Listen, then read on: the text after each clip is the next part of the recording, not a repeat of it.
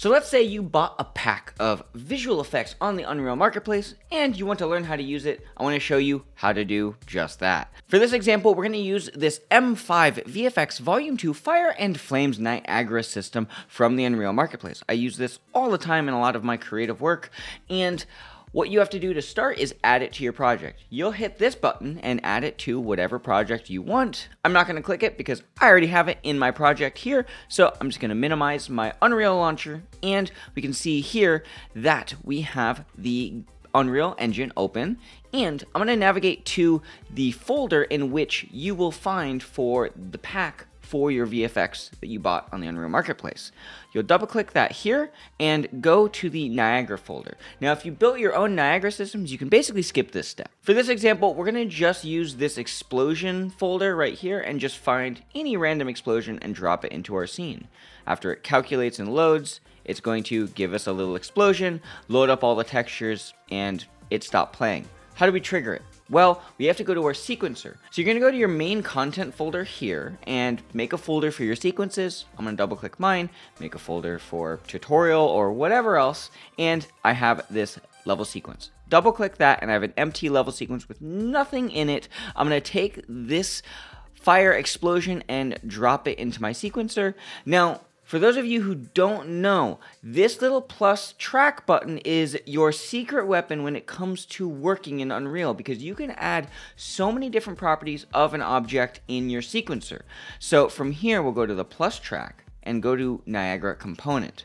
Now, to trigger a Niagara component, we have to add the plus sign again, and when we scroll up, we have a couple different systems. If you have a continuous effect, like a fountain of particles or something, I recommend using the Niagara system lifecycle track, but for this one, we're gonna use an FX system toggle track. So from here, we'll drop that in, and we will make a keyframe. So it'll activate at this very moment, which is at frame 9. So right now, nothing's happening, scrub through. Hey look, we triggered it, awesome.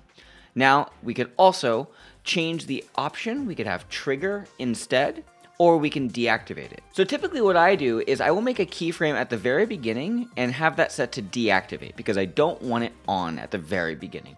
I want it to happen at this spot. Let's say I want this to be moved forward to like frame 48, just like that. And now when I play my sequence by hitting the spacebar, it's not gonna play until it hits that keyframe. Cool, we just learned how to make a keyframe. But what about continuous effects?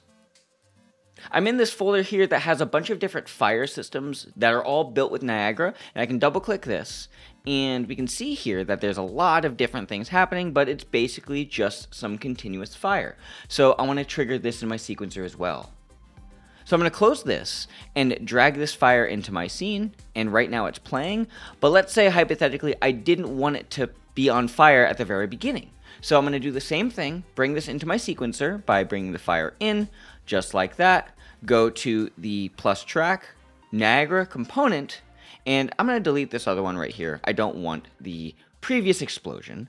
For this, I'm going to go to the FX system lifecycle track. And we can see here at the very end that it added a little block of life cycle that we can move around our timeline based on where our playhead is. We can just move that around, and let's say I want the flames to start at frame 24, so I can just move this block right here, move my sequence to the very beginning, hit the space bar, and hey look, the fire triggers just like that. Now if I hold control and zoom out and right click on my sequencer, we can move around and move this block in. So I only want the fire to be on for, let's say, 1 second or about 24 frames.